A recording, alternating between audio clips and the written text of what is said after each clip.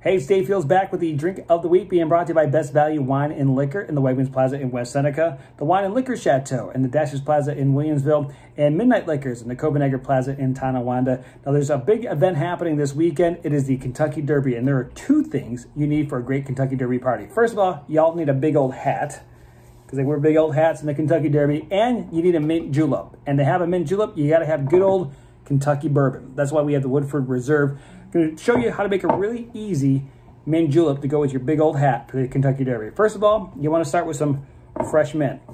It can smell so good. Get yourself a glass, take the mint. Now you want to take out the leaves off the stem, put them in the bottom of the glass. Then you want to take what they call for 2 cubes of sugar or about a teaspoon of sugar. Put that into the glass as well. And then what you're going to do with that, before you do anything else, you're going to muddle it together. You're going to kind of crush the sugar and the mint together. If you don't have a muddler, you can actually break up the mint leaves before you drop it in the glass.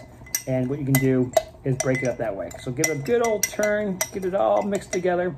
Now this is where it gets a little bit different, because usually then you add the liquor and then the ice. But here you want to add a couple of ice cubes first to your glass. And then you want to add the bourbon. About 2 ounces of the bourbon. And then you're going to take that, stir it again, get it all mixed up in there, add some more ice to it, a couple more, and there you have it. A perfect mint julep just in time for the Kentucky Derby. Big hat, mint julep made with Kentucky bourbon. That's the only way to do it. Enjoy. Happy horse watching.